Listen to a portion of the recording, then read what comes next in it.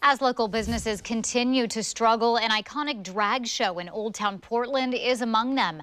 While many shops and businesses have closed, the owner of Darcel 15 says he's determined to keep the show going. Fox 12 Simon Gutierrez joins us live now with what he's going to do to make that happen. Simon? Yeah, right now he's just scraping by, like a lot of other businesses downtown, impacted not only by the pandemic, but by night after night of violence on city streets. A Darcel XV showplace has been an Old Town fixture for more than 50 years. Its owner, Walter Cole, is the oldest performing female impersonator on the West Coast. Cole, who goes by the stage name Darcel XV, had to close the venue for more than 3 months because of the governor's stay-at-home order. He finally opened his doors again in late June, but can't draw the same crowds because of physical distancing requirements.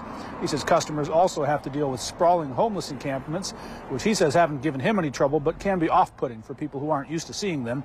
A bigger problem, he says, has been the nightly protests downtown, which may start peacefully, but inevitably have turned violent. The rioting is a problem every night. I mean, people are afraid, and likewise, if I had to go into the area where they are. Despite business being down, Cole says rumors that he might be closing up shop are not true. He says he managed to get a PPP loan, and that's helped him keep his employees on payroll. And he says, quote, he intends to stay open come hell or high water. Reporting live, Simon Gutierrez, Fox 12 Oregon.